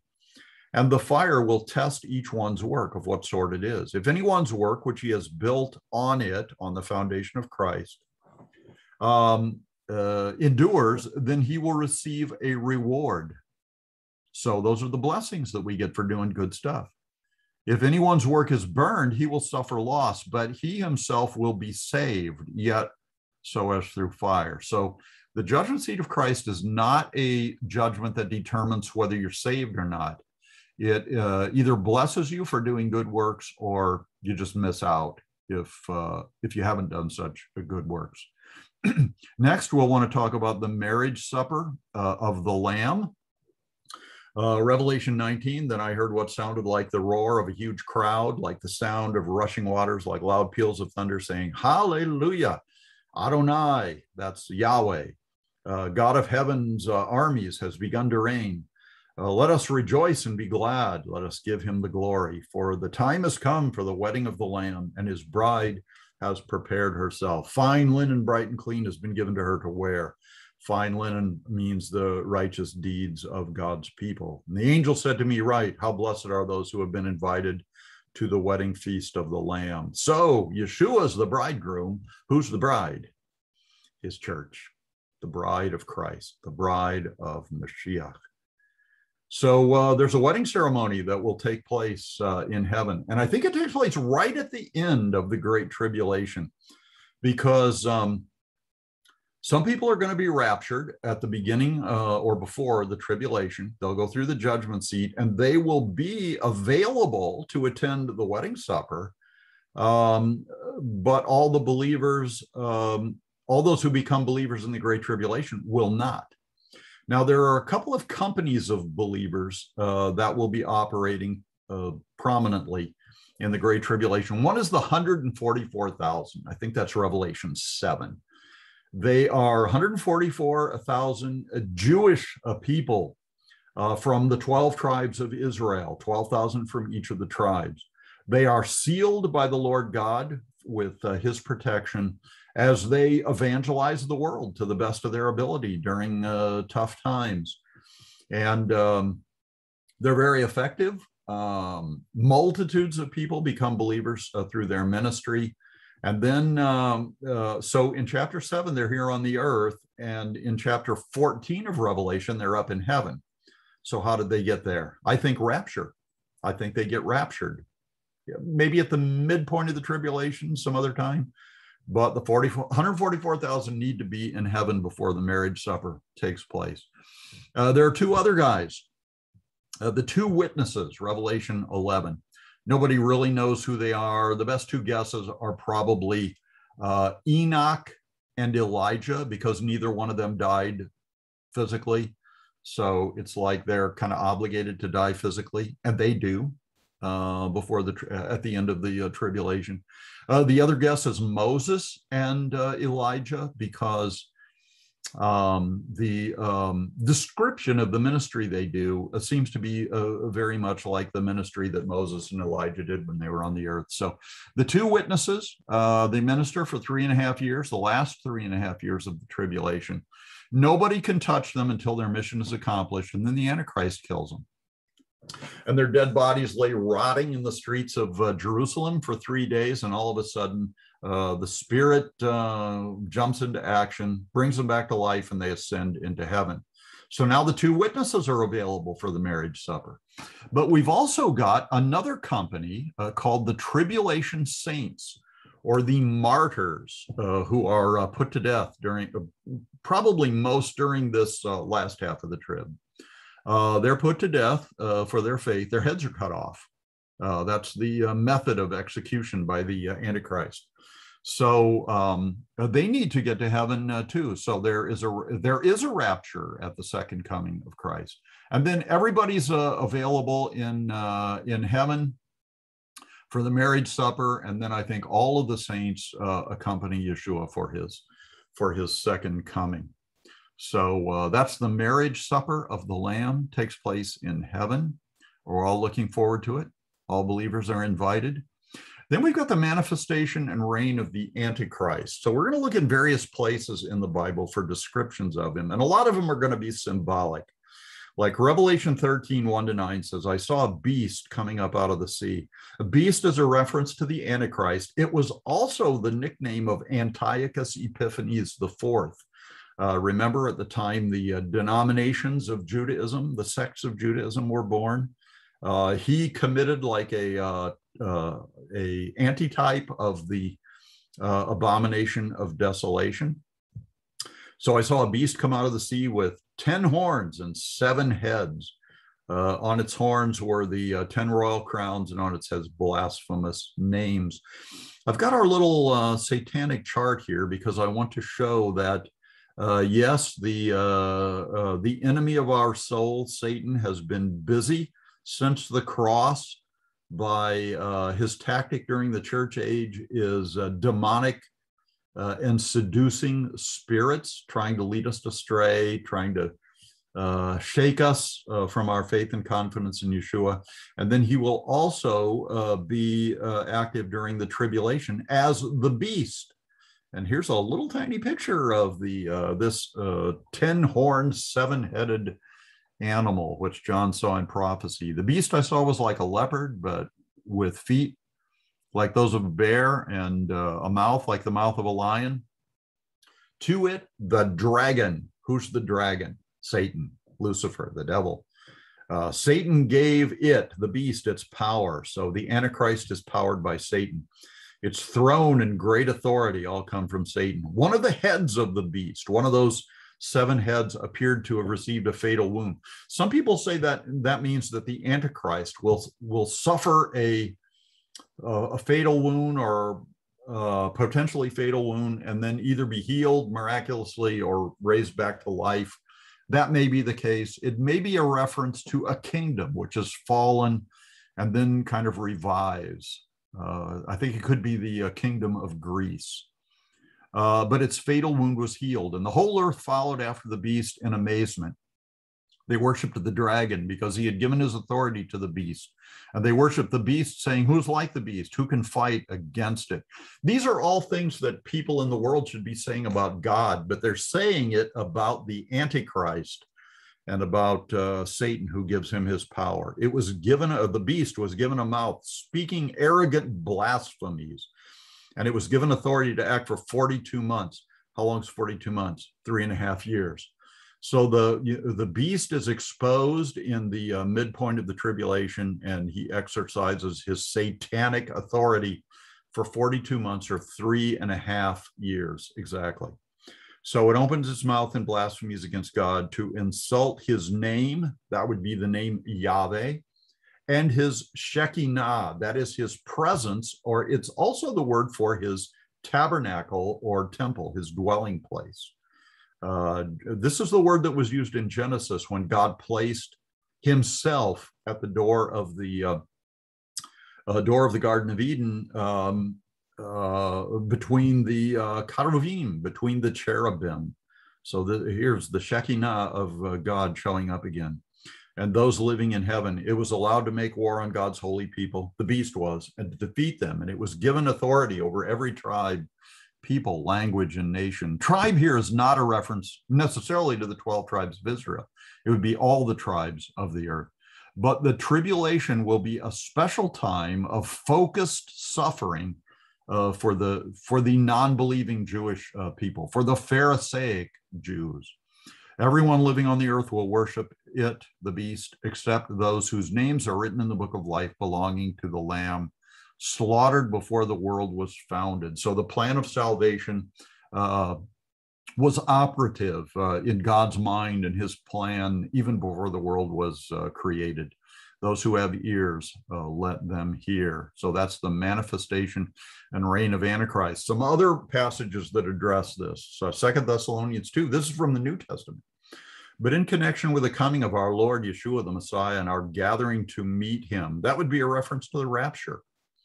Don't let anyone deceive you in any way, for the day will not come until after the apostasy. Now, this is so in other words, the Great Tribulation is not going to start until after the apostasy. It's the Greek word apostasia, sounds very familiar. So our English word apostasy have just come over from the Greek. The actual literal meaning of this word is departure. Now, it has come to mean, a derived meaning of apostasia is apostasy, which is a very narrow, derived interpretation or understanding of the meaning of apostasia. That means to depart from orthodoxy. In other words, to commit heresy. So it may mean until the tribulation won't start until after the apostasy. And this age we're living in, this age of the church of Laodicea, hot and cold, God spewing us out of his mouths, is definitely apostasy. And the New Testament prophecies are very clear that an apostasy will happen before the tribulation begins. So it could be an apostasy. But if it means the basic meaning until after the departure, what's the departure? It's the rapture. It is all the saints being caught up, departing earth, bound for heaven in resurrection bodies. So this may be confirming that the tribulation won't start until the departure or the rapture has taken place. And the man who separates himself from Torah, that's the man of sin. Dr. Stein in his Stern rather, in his translation, instead of saying the man of sin, has translated this, the man who separates himself from Torah or from God's will, God's revealed will. That guy must be revealed, the one destined for doom. And he won't be revealed to people until the midpoint, when he breaks a covenant that he makes with the world, but especially Israel. He will oppose himself to everything that people call a god and make an object of worship. So he will be an atheist and he will oppose not only Christianity and Judaism, but all religion, everything that people call God. He will put himself above them all so that he will sit in the temple of God and proclaim that he himself is God. That's what Antiochus Epiphanes IV did. People thought it was the abomination of desolation. That is what the Antichrist will do also, and it will be the abomination of desolation. And now you know what is restraining him. So why hasn't the Antichrist emerged on the scene yet? He's being restrained so that he may be revealed in his own time. For already this separating from Torah, this man of sin is at work secretly, but it will be secretly only until he who is restraining is out of the way. So who is this one who is restraining? Some people say it's human governments. Some people say it's the church. But what it really is an individual. It is the Holy Spirit working in and through believers in Yeshua at this point in history, but also just working supernaturally in the world. Then the one who embodies separation from Torah will be revealed. The Lord Yeshua will slay with the breath of his mouth and destroy by the glory of his coming. That would be his second coming. When this man who avoids Torah comes, the adversary is Satan, who empowers the man of sin. Will give him power to work all kinds of false miracles, signs, and wonders. Remember, we said before, anybody can use the name of Yeshua to work signs and wonders. So they don't have to be believers in Yeshua. So don't go by miracles, signs, and wonders. In this case, the miracles are going to be powered by Satan. That's how the Antichrist will do his miracles. He will enable him, Satan will enable the man of sin to deceive in all kinds of wicked ways those who are headed for destruction, for hell, because they would not receive the love of the truth that could have saved them. This is why God has caused them to go astray, so that they will believe the lie. The result will be that all who have not believed the truth, but have taken pleasure in their wickedness, will be condemned. So stop sinning, get right with God, go to heaven and avoid all of this mess. Another a couple of verses about the manifestation and reign of Antichrist. Daniel had a vision in chapter 7 and also in chapter 9 that we'll look at briefly. Verse 24 of Daniel 7, as for the 10 horns, out of this kingdom 10 kings will arise. That will be the revived Roman Empire. And yet another will arise after them. That's the Antichrist. Now, he will be different from the other ones, and he will put down 3 kings. I think I said when we looked at this prophecy before that I thought it was probably Israel, Lebanon, and maybe Egypt would be the first 3 to fall. He will speak words against the Most High and try to exalt the holy ones of the Most High. He will attempt to alter the seasons and the law, and the holy ones will be handed over to him for a time, times, and a half a time. How long did we say that was? 3.5 years. Time is singular. That's 1 year. Times is actually dual. So that's 2 more years. So that's 3. And then a half a time would be a half a year. But when the court goes into session, he will be stripped of his rulership. In other words, when God begins to judge, this man of sin, the Antichrist, will be stripped of his rulership, which will be consumed and completely destroyed. That's the rock that hits the feet of the statue in Daniel from chapter 2. Then the kingdom, the rulership and the greatness of the kingdoms under the whole heaven will be given to the holy people, that's us, of the Most High God, that's our God. Their kingdom is an everlasting kingdom, and all the rulers of the earth will serve them. Some people object that there can't be a millennium because the millennium is only 1,000 years, but it's just the first 1,000 years of this ongoing everlasting kingdom. So after the 1,000 years, the kingdom of heaven doesn't go away. It just becomes the kingdom of God, which is the eternal universal rule of God over all of his creation. Daniel 9:27, we're going to chapter 9, which is the prophecy of the 70 weeks of Daniel. We studied this from kind of an Old Testament perspective, but here we're looking at the 70th week, which is the Great Tribulation, the last 7 years divided into 2 segments of half a week, 1,260 days, times and a half a time, and so forth. So we're talking about the Great Tribulation. He, the Antichrist, will make a strong covenant with many for 1 week of years, most prominently with Israel. Presidents throughout my lifetime have been trying to work a peace deal in the Middle East between Israel and the Palestinians, unsuccessfully. Donald Trump probably had the most success of anybody, but now he's gone. So the peace deal is going to turn out to be a sign that the tribulation is about to begin. So be careful how you cheer on these efforts for a peace treaty. For half of the week, he will put a stop to the sacrifice and grain offerings. So in the second half of the tribulation, the temple will be desecrated and the abomination of desolation will take place. So because of that, sacrifice and grain offering will stop. It stopped for the Essenes when Antiochus Epiphanes IV desecrated the temple. On the wing of detestable things, the desolator will come and continue until the already decreed destruction is poured out on the desolator. So Antichrist is going to do what he is destined to do until Jesus judges him and removes him from the scene. Let me move my picture way over here, kind of out of the way. We're going to talk about the return of Christ, the second coming of Christ, and the battle of Armageddon, which transpires. Revelation 19:11 through 16. Well, I'll tell you what. Let me read from Zechariah first, and then we will read about the second coming. Nope, I take that back. We're going to read Revelation first. 19 verses 11 through 16. Next, I, John, saw heaven open, and there before me was a white horse. Sitting on it was the one called Faithful and True. Who's that?